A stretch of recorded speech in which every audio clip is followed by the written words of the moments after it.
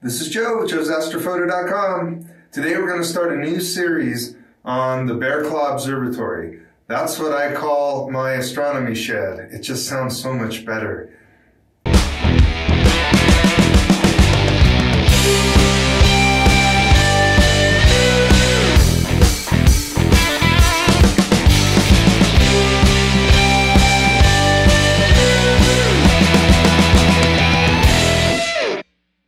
So in the first installment of this series, I'm going to talk about the Pier. The reason I want to start with the Pier is because anybody is capable of building a pier in their backyard or their garden without having to actually construct an entire observatory or astronomy shed around it.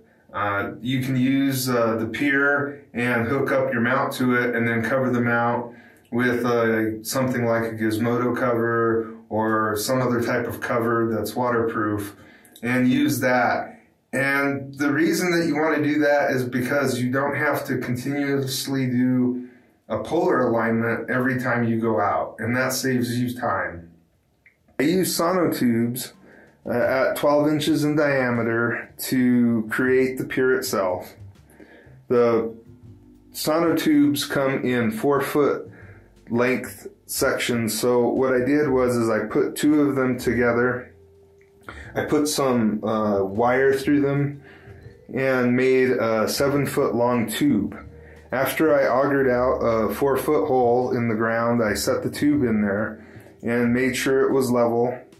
I used some 2x4s and rocks and whatever I could to make sure that the tube was as level as possible, and then I filled it up with concrete. The pier itself is not touching the observatory at all. The observatory was built completely around the pier from the ground up. The pier is 4 foot below the Earth's surface and 3 foot above. The reason it's 4 foot deep is because our frost level here is 38 inches. So in order to get it below the frost level, I decided to go 4 feet. I have J-bolts inserted into the concrete. Right before it dried, I made a jig out of wood and I inserted the J-bolts in, and it was flat up against the sonotube. This allowed the J-bolts to remain vertical and not lean one way or another.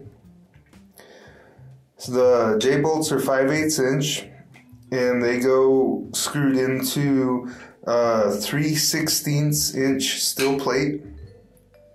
And from there I've got 4 3/8 inch bolts going into another 3/16 inch plate and also into the mount bracket. The mount bracket is a repurposed 2012 Chevy Malibu rear drum brake. I found this on the internet, and the hole in the center is perfect for the EQ6R. The polar alignment bolt I needed to drill a hole for, and then I used a 5/16 inch bolt for that. In order to drill through the steel plates and the steel drum, you need to get a titanium bit. I couldn't find a titanium bit in 5/8 inch, so I ended up using a carbide drill bit, and I needed to use a lot of oil, and it took a long time just to get through 3/16 of an inch.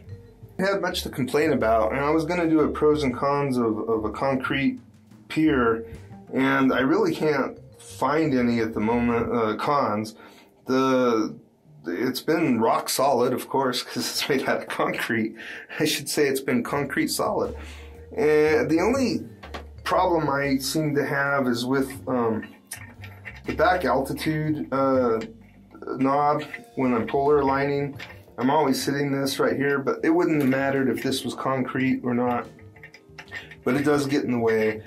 The other thing about the pier is that because it's so deep into the ground, and I guess they're all going to do this, but this particular one, I need to polar align about once every 2 to 3 months because it acts as a reverse pendulum, and over the course of 12 weeks, it is moved off of the polar alignment by a good 1 degree. I mainly decided to go with a concrete pier as opposed to a steel pier or aluminum pier because of cost. The steel pier was going to cost over $1,000 to build one, and roughly the same amount to have someone build one and ship it here.